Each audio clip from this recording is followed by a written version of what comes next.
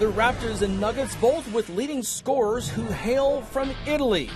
For Denver, Danilo Gallinari ready for the game. He signed a 4-year extension with the Nuggets, but Andrea Bargnani out for Toronto, 7th missed game in the last 9 for the Raptors scoring star. Off the turnover, Gallinari, the breakaway dunk. One more look at that.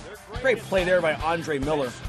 16-2 lead early on for Denver. Toronto missing 14 of its first 15 shots. Miller, the heave from beyond half court to beat the buzzer to end the first quarter. One more look at it from the other end of the court. Wow, 13 points, 12 assists for Miller. Leandro Barbosa, 19 points off the bench, trying to keep Toronto in this one.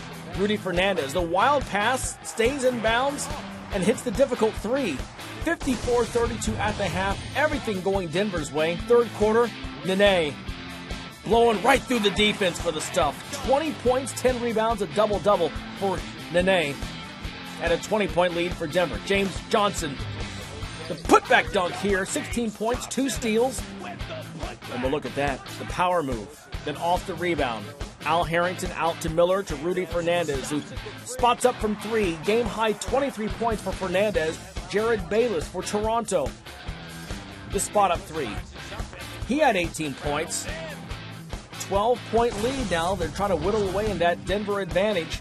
But the Nuggets would answer. Fourth quarter, Fernandez drives on Bayless, gets the tough shot to go, and one, but he missed the free throw. 14-point lead for Denver. Bayless loses his footing, the ball rolling to Barbosa, who just drains the 3. Nothing to it. All of a sudden, it's a 6-point game. Toronto coming back. Andre Miller, cross-court pass to Fernandez.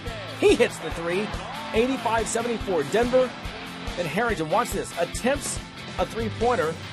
Linas Kleiza makes contact.